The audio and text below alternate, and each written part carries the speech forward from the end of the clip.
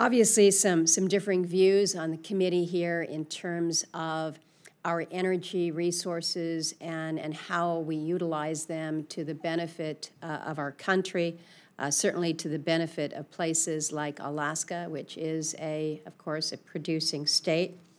So I'd like to talk about a few of the issues, and I'll be a little parochial here just to start off. But on Friday, the Bureau of Land Management released a draft supplemental EIS for the Willow project within the NPRA, and I think you saw the press release on that. I welcomed that step. I can't stress enough the need for the department to move forward with final approval for the Willow project. It is my very sincere hope that the department will soon be able to issue permits so work can begin on this project during the upcoming winter season 22-23. We have had the conversation, Madam Secretary, I've had the conversation with the President, I've had the conversation with just about everybody in the administration that will listen to me on Willow, because I firmly believe that we need to have a realistic plan for the future of our energy supply, and I think that Alaska definitely fits within that plan. The chairman mentioned the near record high gas prices that families are seeing. It's bad all over the country, but if you're in a community like Yakutat, I follow the weekly gas prices in various communities around the state. Yakutat is paying about $7.25 a gallon for fuel. It's just tough. And so they're asking me, what are the tools that are available? What can the administration be doing? What can Congress be doing to help dampen these price increases that we're seeing? And for me, it comes down to the basics of economic supply and demand. And I am one who believes very strongly that the administration and here in this country, we need to use those tools at our disposal to increase domestic production, to improve our energy security, particularly as we're seeing the global disruptions and the unrest. And I've said it before and I'll say it again, Alaska stands ready, willing, and certainly able to be a big part of that solution, all while we insist on meeting the highest environmental standards in the world. The chairman has mentioned the 5-year plan for the offshore oil and gas that the department recently proposed.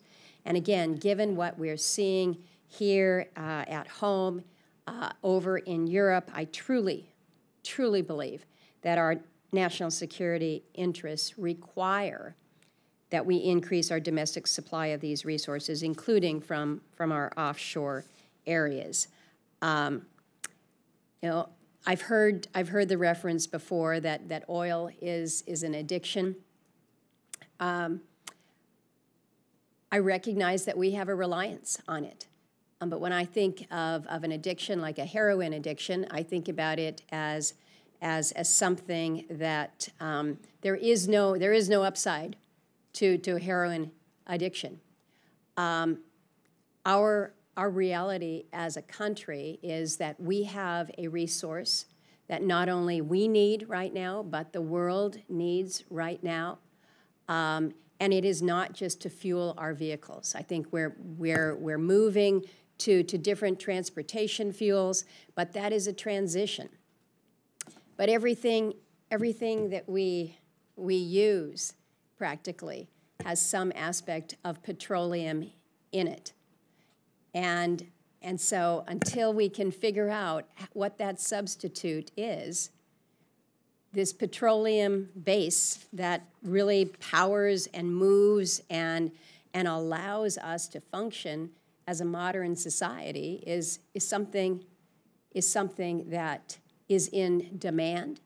And again, we can choose to look to others to meet that demand and make ourselves more vulnerable, more reliant on others, and particularly others that don't even like us or whose environmental track record is awful or whose human rights track record is awful. So I have said, as we transition from a fossil-based society, a transition requires that there be a path forward that is sensible for your economy and sensible, really, technologically. And so we got a lot of work to do there. I feel strongly when it comes to the 5-year plan that the administration has to move quickly to finalize a plan that keeps at least the current acreage available for offshore leasing, including in my state. But your proposed plan included the option of holding no lease sale at all, which I think that's unacceptable. For the department to even consider a 5-year plan that would include no lease sales, I just don't think makes sense, and I think it's actually harmful to our economy and our national security. The national interest demands the administration avoid a costly gap in leasing and that it conducts offshore sales. So I want to see annual sales in Cook Inlet, not one sale every 5 years. Failure to have meaningful oil and gas programs, including in the 1002 area where the administration is illegally disregarding the law, will reduce domestic investment at the worst possible time for our country and for our global allies. I think the president needs to focus on places like Alaska, not Saudi Arabia, not Venezuela, not Iran, and then work with us to achieve just that.